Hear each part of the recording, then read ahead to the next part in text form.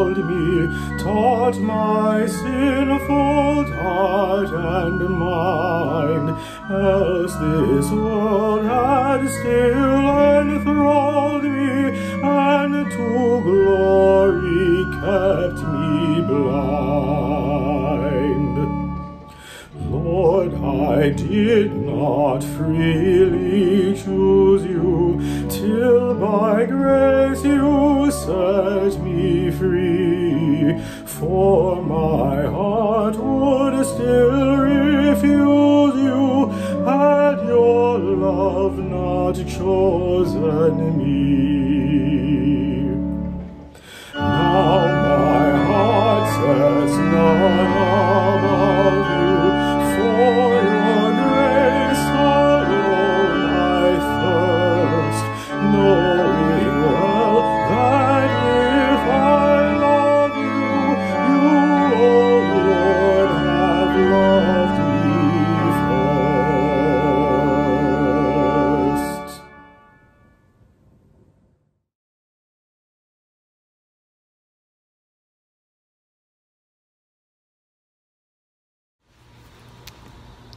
Good morning. Welcome to the Church of St. Paul and the Redeemer on Sunday, October 18, 2020, as we celebrate the 20th Sunday in the season of Pentecost. Our worship this morning will follow morning prayer Rite 2 from the Book of Common Prayer of the Episcopal Church, but you'll find everything you need to participate in today's service in the subtitles at the bottom of your screen. Today, during worship, you'll get to hear from a speaker for our Glad and Generous Hearts Fall Stewardship campaign. And I encourage you, if you haven't already done so, to pledge your membership in the church in 2021 by going to sprchicago.org/giving. Whether you come from near or far, whether you're a new visitor or a longtime member, we are so glad to be worshiping with you today, and hope that you will join us in living out our mission to mirror the radical hospitality practiced by Jesus. Most of all, welcome. And may God bless you as we keep finding new ways to worship together, even while we are geographically apart.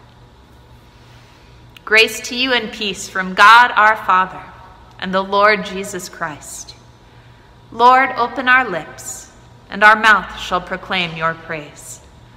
Glory to the Father, and to the Son, and to the Holy Spirit, Mother of us all, as it was in the beginning, is now, and will be forever.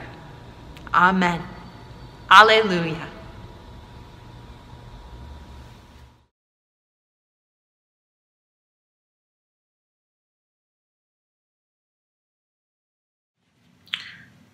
Let us confess our sins against God and our neighbor. Most merciful God, we confess that we have sinned against you in thought, word, and deed, by what we have done and by what we have left undone. We have not loved you with our whole heart. We have not loved our neighbors as ourselves. We are truly sorry, and we humbly repent. For the sake of your Son, Jesus Christ, have mercy on us and forgive us, that we may delight in your will and walk in your ways, to the glory of your name. Amen. Almighty God, have mercy on you, forgive you all your sins through our Lord Jesus Christ, strengthen you in all goodness, and by the power of the Holy Spirit, keep you in eternal life. Amen.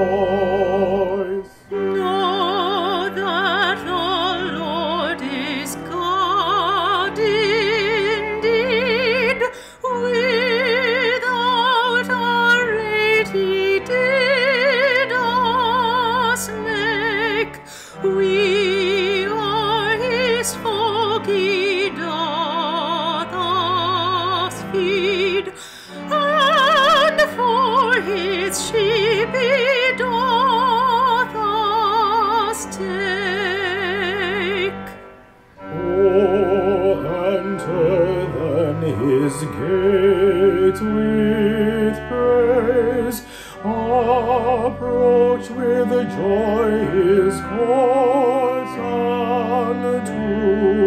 Praise loud and bless his name always, for it is seemly so to do. For why the Lord our God is good, his mercy is forever sure, his truth at all times firmly stood, and shall from age to age endure. To Father, Son, and Holy Ghost, the God whom heaven and earth adore, from men and from the angels, be praise and glory evermore.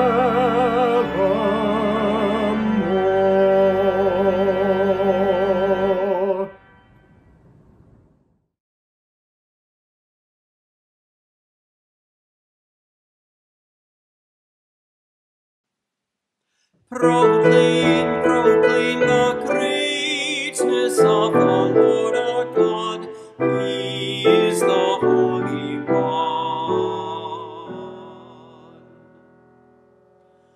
The Lord is King, let the people tremble.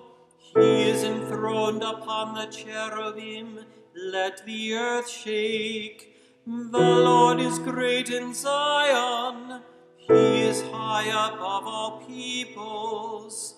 Let them confess his name, which is great and awesome. He is the Holy One. Proclaim, proclaim the greatness of the Lord our God. He is the Holy One. Almighty King, lover of justice, you have established equity. You have executed justice and righteousness in Jacob. Proclaim the greatness of the Lord our God and fall down before his footstool. He is the Holy One. Proclaim, proclaim the greatness of the Lord our God. He is the Holy One. Moses and Aaron among his priests, and Samuel among those who call upon his name. They called upon the Lord, and he answered them. He spoke to them out of the pillar of cloud. They kept his testimonies and the decree that he gave them. Proclaim, proclaim the greatness of the Lord our God. He is the Holy One.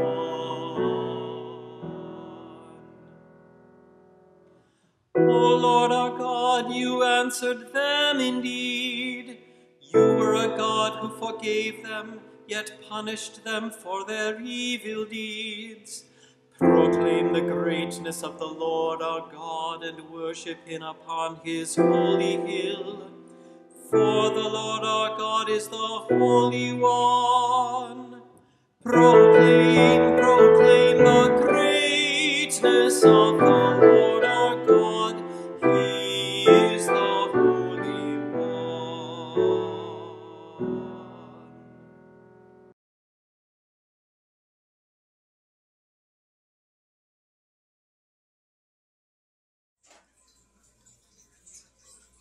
A reading from the book of Exodus. Moses said to the Lord, "See, you have said to me, 'Bring up this people,' but you have not let me know whom you will send with me. You have said, I know you by name, and you have also found favor in my sight. Now, if I have found favor in your sight, show me your ways, so that I may know you and find favor in your sight.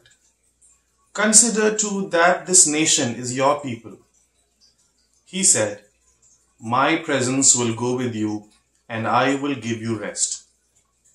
And he said to him, if your presence will not go, do not carry us up from here. For how shall it be known that I have found favor in your sight, I and your people, unless you go with us? In this way we shall be distinct, I and your people, from every people on the face of the earth. The Lord said to Moses, I will do the very thing that you have asked, for you have found favor in my sight, and I know you by name. Moses said, show me your glory, I pray. And he said, I will make all my goodness pass before you, and will proclaim before you the name, the Lord. And I will be gracious to whom I will be gracious, and will show mercy on whom I will show mercy. But he said, you cannot see my face, for no one shall see me and live. And the Lord continued, see, there is a place by me, where you shall stand on the rock, and while my glory passes by, I will put you in a cleft of the rock, and I will cover you with my hand until I have passed by.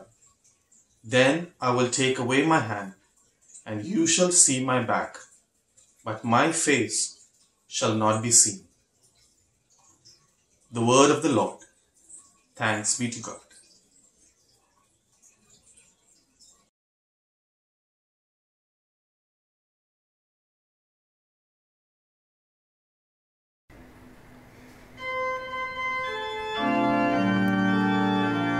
Glory to God in the highest, and peace to his people on earth. Lord God, heavenly King, almighty God and Father, we worship you, we give you thanks, we praise you for your glory. Lord Jesus Christ, only Son of the Father, Lord God, Lamb of God, you take away the sin of the world. Have mercy on us. You are seated at the right hand of the Father. Receive our prayer, for you alone are the Holy One. You alone are the Lord. You alone are the Most High. Jesus Christ with the Holy Spirit, in the glory of God the Father. Amen.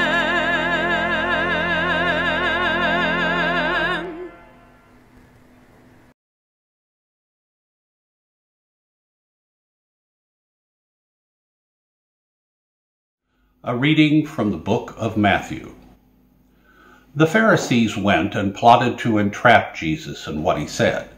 So they sent their disciples to him along with the Herodians, saying, Teacher, we know that you are sincere and teach the way of God in accordance with the truth, and show deference to no one, for you do not regard people with partiality.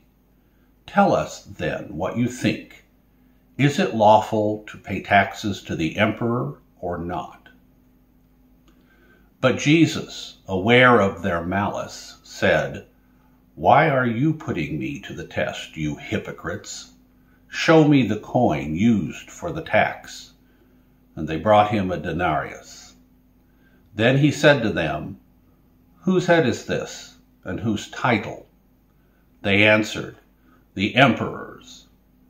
Then he said to them, "Give therefore to the emperor the things that are the emperor's, and to God the things that are God's." When they heard this, they were amazed, and they left him and went away. The word of the Lord. Thanks be to God.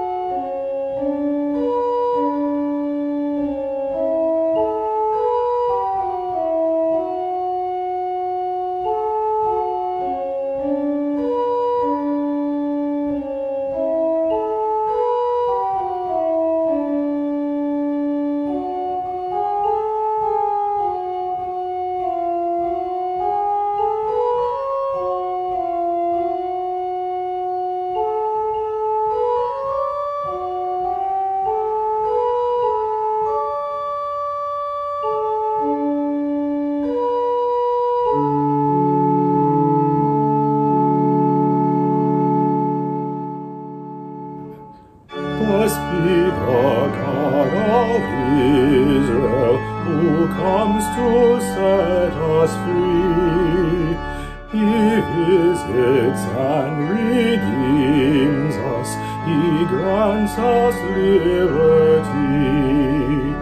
The prophets spoke of mercy, of freedom and release. God shall fulfill his promise and bring his people peace. He from the house of David a child of grace has given. A Savior comes among us to raise us up to heaven. Before him goes his herald, the runner in the way, the prophet of salvation, the harbinger of day.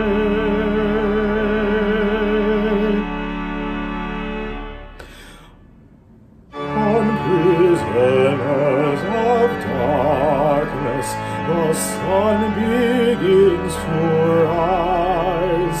The dawning of forgiveness upon the sinner's eyes. He guides the feet of pilgrims along the paths of peace. Oh, bless our God and Savior with songs that never cease.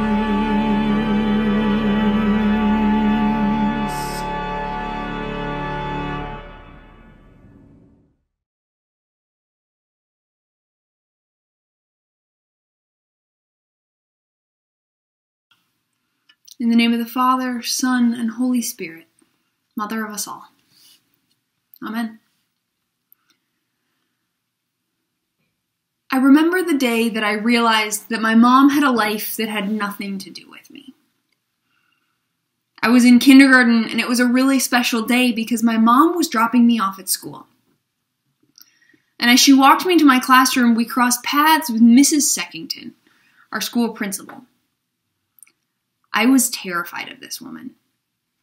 All-powerful in the eyes of this 5-year-old, she seemed to run my tiny world with an iron fist. And yet, unafraid, my mother walked right up to her like she knew her. Because, in fact, she did. You see, my mother was also an elementary school principal in the city where I grew up. So I watched in awe as they talked to each other about a work life that consumed so much of my mother's existence and was wholly other from the mom I knew. It was at that point that my little brain began to make a distinction between the Mrs. Geidel that so many elementary school students knew as their principal and the mom who tucked me in at night. This was the beginning of an exercise in complexity that humans are required to engage in, and do so with varying degrees of success. I had to hold two seemingly incongruent truths at once. My mom could both be my mom and someone else's principal at the same time. She could know other kids who were not my friends. She was a whole person outside of the person who I had spent my life knowing. It blew my mind. And these types of facts continue to blow our minds well into adulthood. We can see our pets as absolutely perfect and acknowledge the fact that their habit of jumping on people is obnoxious. Our government both maintains the facets of life that keep the day-to-day relatively manageable and continues to make decisions that are not in the best interest of the people they serve. People can be good and do awful things. Multiple realities can be true at once. We as Christians profess to know a little something about this, or at least our God knows a whole lot about it. Fully human and fully divine, Jesus stands in the messy middle ground where multiplicity thrives. He surrounds himself with the lowest of the low, prostitutes, tax collectors, and sinners of all stripes, and promises that the first shall be last and the last shall be first. We confess that death is real and has power and yet cannot overcome us, because our God of multiplicity proved that both can be true simultaneously. Christians have committed to a life of holding multiple realities in tension, believing that many things can be real and true at the same time. And it is entrenched in this reality that we find Jesus in our gospel story today. The Pharisees and the Herodians, two adversarial groups united in their hatred of Jesus, come to him with one purpose: entrapment. They meet Jesus among his followers to put him to the test, forcing him to choose between God and the empire, the law and the gospel. The question is simple. Is it lawful to pay taxes to the emperor or not? If he were to say that it is not lawful to pay taxes, for all should be given to God, Jesus would be putting the lives of his followers at risk. For withholding taxes from Rome was punishable by torture and death. On the other hand, if he were to say it was lawful to be paying taxes, Jesus would be going against his disciples and friends who lived under the oppressive forces of the emperor, striving to disentangle from his powerful rule. In the eyes of his tempters, Jesus is left with no answer. Every option before him is betrayal. But his answer surprises them. Give therefore to the emperor the things that are the emperor's, and to God the things that are God's. What? In this story with only terrible options, Jesus picked both of them and somehow got the right answer. Because in the mind of God, these two truths can be held at once. Between binaries and multiplicity, multiplicity is the better answer. But what does it mean? What is Jesus trying to tell us when he says to give to the emperor what is the emperor's and to God what is God's? In this statement, Jesus stands firmly between the world as it is and the world as it should and will be. As Christians, we don't believe in magic. We don't believe in being whooshed away from our problems and off to another land. We believe in a God who came down to earth to be with us in our reality, to join in our humanity and help us build what is to come. Build the kingdom. As we read the Gospels, we are painted a picture of holding these two worlds in tension. What is and what will be. We hear stories of Jesus in the messiest parts of being human. In blood and illness and death. In pain and heartache. We also see Jesus joyfully attending weddings and dinners with friends. We see him living fully in the world as it is and teaching his disciples how to be better followers of God as they live their daily lives. But we also see glimpses of the world as it should and will be. The glory of Moses and Elijah glowing in splendor on the mountaintop. Moments of prayer where Jesus teaches his followers about connecting to the God who made them. The mystery of life overcoming death again and again and again to lead us back to the splendor of our loving God. We are taught through the life of Jesus that both can be real and true simultaneously. The pain and complexity of the world as it is, and the majesty of the world as it should and will be.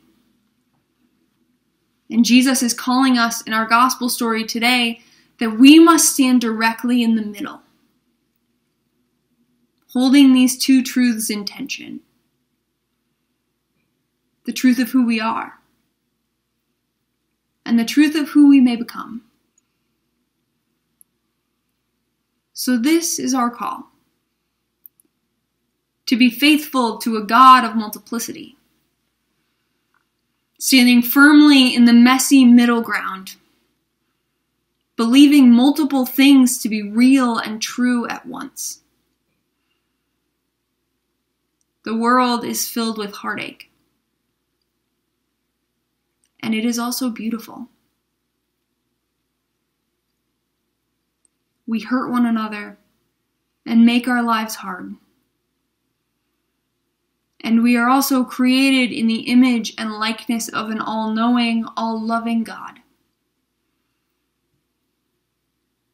This life is devastating. And it is so good. And our God calls us to stand right there, to take it all in,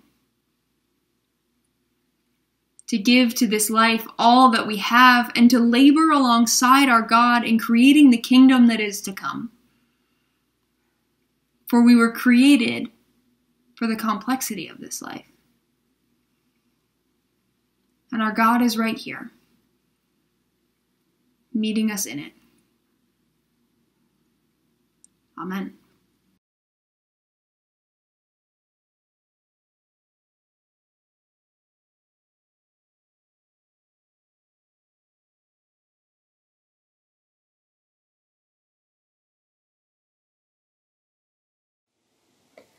Good morning, SPR.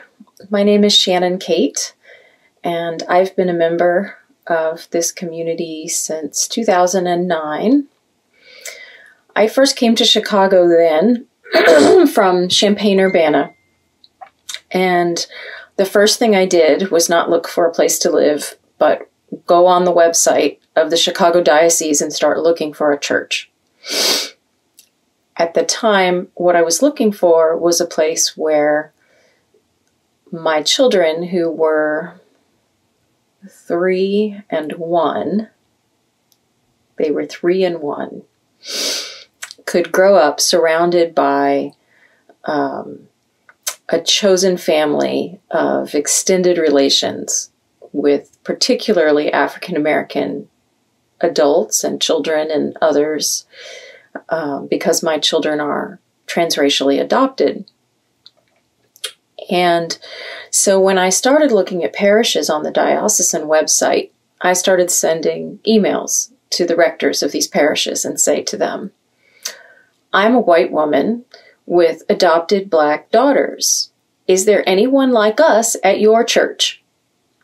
I knew that they would all say that we were welcome at their churches, but I was concerned that we not stick out and be the only people like us, that my children not be the only black people, the only people who had queer parents. So I got 2 responses back from rectors that I emailed to, and subsequently met a rector at another church who all told me, you should go to SPR. So I did, and here we are.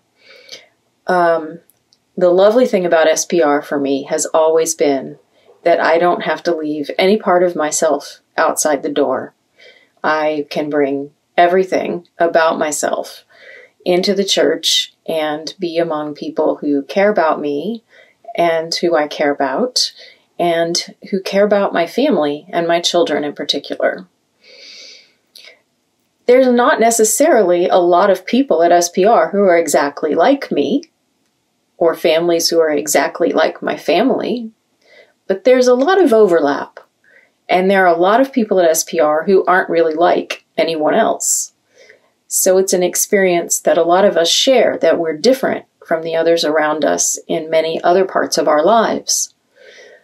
There are also a lot of refugees from other faith traditions at SPR, not as many cradle Episcopalians as many churches have. I'm not a cradle Episcopalian. I have been one for the bulk of my life so far, but I was not born and raised in the Episcopal Church. So I find that we're a really unique community, even though not a lot of people are exactly the same. One of the important things about SPR to me has always been its unusual racial diversity. I kind of thought that I would probably just end up raising my kids in a black church, which makes sense because the churches in the United States are very segregated. I was really pleased to find that there was a place that was integrated that had people of different races in the same church, the way we had that in our family, that would be actually a really good thing for my kids to see. But that diversity that I really do treasure is definitely not enough. And one of the things that I value the most about SPR is that we're trying to get better and better at this racial justice stuff. I recently, last year, joined the anti-racist working group of our church.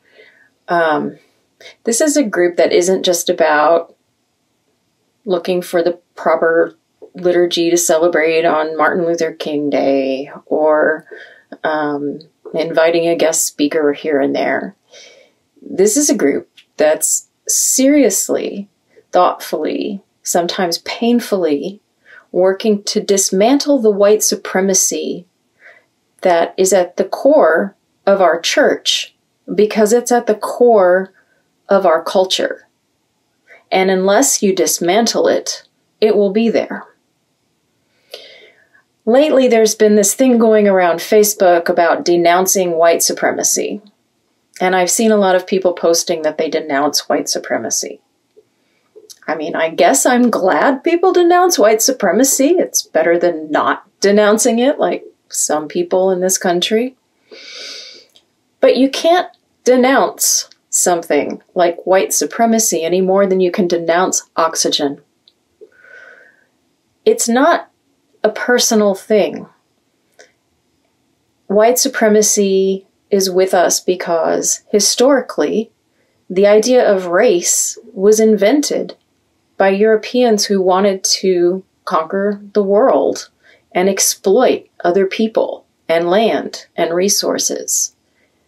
And so that's where the idea of race came from at all. Whiteness, race, is necessarily systemic, not individual. It's pervasive. And we can't simply denounce something that we then walk outside our door into a world that's so full of it, and we still carry it within us, whether we want to or not. As Christians and as Episcopalians, we are commanded by our baptismal covenant that when we fall into sin, we don't simply denounce it, though we do, but we repent. And the word repent doesn't just mean feel bad or do penance. The word repent literally means turn around and go in the opposite direction. Do the opposite of what you've been doing. Don't just be sorry. The Anti-Racist Working Group is mandated by our parish to figure out how we at SPR can go in the opposite direction of white supremacy.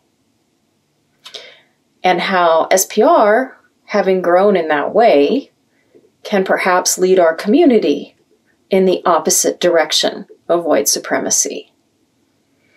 Now, I don't want anyone to misunderstand me. The opposite of white supremacy isn't the supremacy of a different race. The opposite of white supremacy is God's kingdom. I said kingdom, not kingdom. That's a little feminist trick I learned in seminary, but I still really like it. The kinship of God's people on earth. It's the beloved community spoken of by Martin Luther King. It's a world in which we bear one another's burdens. And here at SPR, there have been a lot of burdens to bear lately. We've done a lot of bearing of them, and I'm very proud of our community and some of the people in it who've led some of that work to really just help people at the basic level of need right now. But it's been a difficult year, and I'll be honest with you. I don't have a lot to pledge this year. I haven't had a lot to pledge the past few years. But I always do pledge. And the reason I pledge, instead of just putting money in the offering plate when I think of it or write a check, I pledge.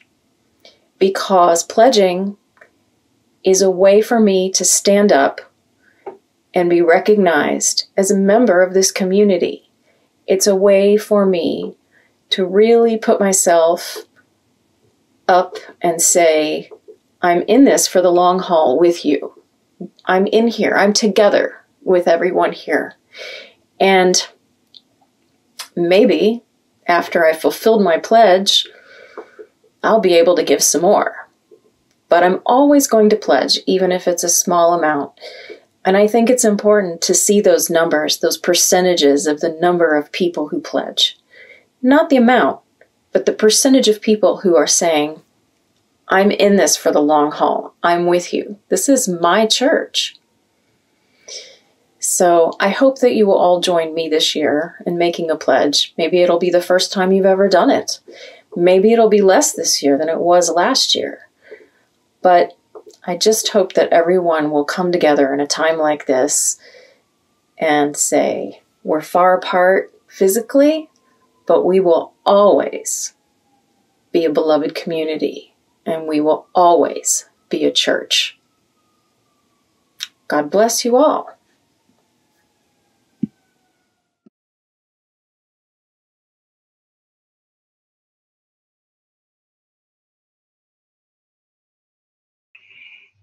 Let us confess the faith of the Church. I believe in God, the Father Almighty, creator of heaven and earth. I believe in Jesus Christ, his only Son, our Lord. He was conceived by the power of the Holy Spirit and born of the Virgin Mary. He suffered under Pontius Pilate, was crucified, died, and was buried. He descended to the dead. On the third day he rose again. He ascended into heaven and is seated at the right hand of the Father. He will come again to judge the living and the dead. I believe in the Holy Spirit, the Holy Catholic Church, the communion of saints, the forgiveness of sins, the resurrection of the body, and the life everlasting. Amen.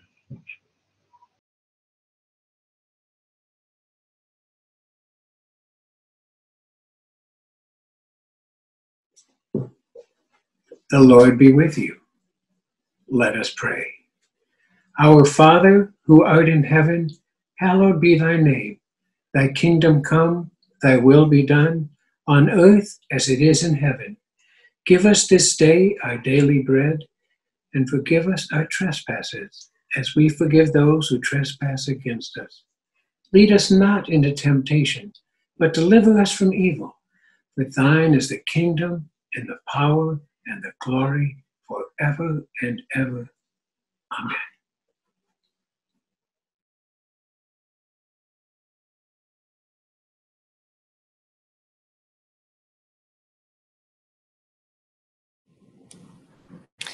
Creator God, we pray for your holy Catholic Church that we all may be one.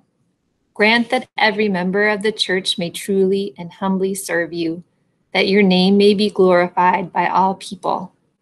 We pray for all bishops, priests, and deacons, that they may be faithful ministers of your word and sacraments. We pray for all who govern and hold authority in the nations of the world, that there may be justice and peace on the earth. We give thanks for Isla, Julian, Edward, Sage, Roger, Victoria, Jamila, Lars, and Elaine as they begin another year, and for Cara and Jerome and Jim and Val as they celebrate their anniversaries. Give them grace to do your will in all that they undertake, that their works may find favor in your sight. We pray for Chloe, Josiah, Deborah, Charles, Pauline, Bill, Gladys, Ethan, Christine, Doretha, Carol, James, Marion, Joseph, Sally and her family, Eli, Rock, William, Cheryl, Henry, Sophie, Naomi, George, Sean, Tim, William, Jewel, Leatrice, Bronwyn, Chris, and Barbara, as well as their caregivers. Have compassion on those who suffer from any grief or trouble, that they may be delivered from their distress. Give to the departed eternal rest. We remember especially Nathalie. Let light perpetual shine upon her. We praise you for your saints who have entered into joy. May we also come to share in their heavenly kingdom. Let us pray for our own needs and those of others. I invite your intercessions and thanksgivings, either silently or aloud.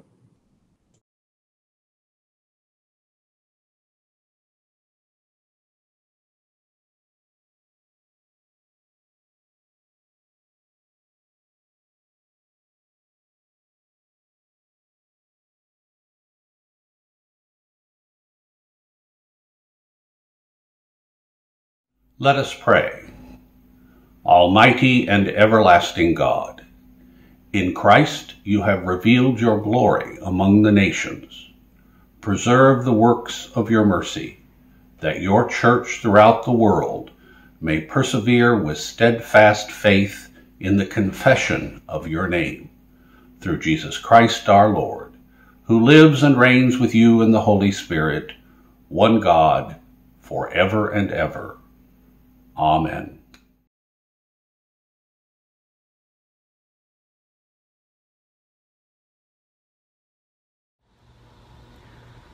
Almighty God, you have given us grace at this time with one accord to make our common supplication to you. And you have promised through your well-beloved Son that when 2 or 3 are gathered together in his name, you will be in the midst of them. Fulfill now, O Lord, our desires and petitions as may be best for us, granting us in this world knowledge of your truth, and in the age to come, life everlasting. Amen. Let us bless the Lord. Thanks be to God. Glory to God, whose power working in us can do infinitely more than we can ask or imagine. Glory to God from generation to generation in the church, and in Christ Jesus, forever and ever. Amen.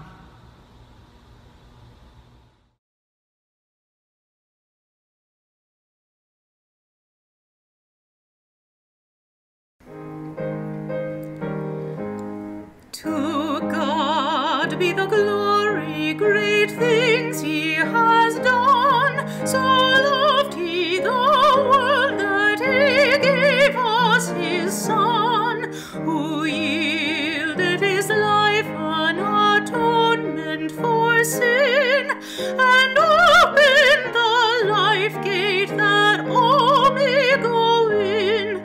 Praise the Lord, praise the Lord, let the earth hear his voice. Praise the Lord, praise the Lord, let the people rejoice. Oh, come to the Father through Jesus the Son, and give him the glory, great things he has done.